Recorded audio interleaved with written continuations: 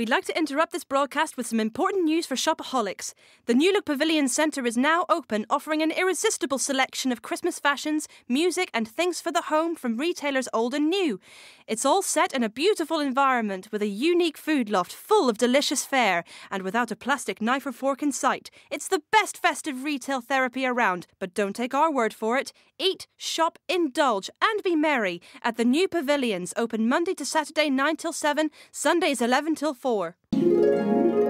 Bath's most well-known resident is the writer Jane Austen, who lived here from 1801 to 1805. The city then was the party destination for London's rich and famous, the scene of extravagant dinners and dances with plenty of scandal too.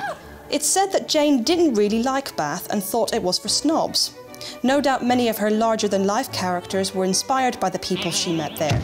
She was a pioneer, as not many women would have written books in those days. They weren't even allowed to vote. Jane's now recognised as such an important novelist that in 2017 her face will appear on the new £10 note. Hello? Hello?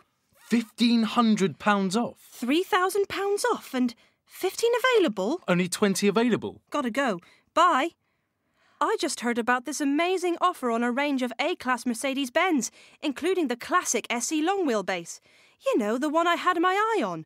Well, SG Mercedes-Benz have up to 20 of them with up to £1,500 off. Combining sleek lines with practical design.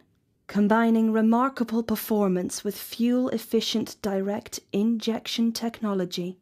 The A7 Sportback is as refined as it is versatile. Engineered just as the designers initially imagined it. Imagination meets engineering. Audi. Vorsprung durch Technik.